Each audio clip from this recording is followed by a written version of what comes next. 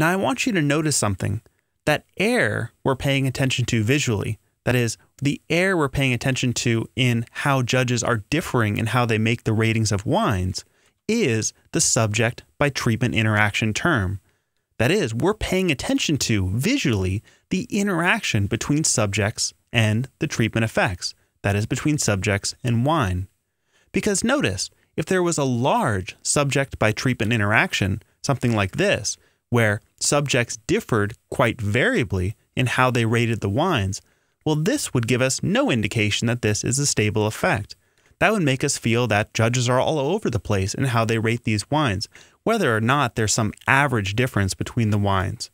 But notice, in the data that I showed you, the ones where all the judges made very similar ratings of the wines once we subtracted off their overall average, this would give us an indication that we have a stable effect. And that's why that interaction term is actually the error term in our model.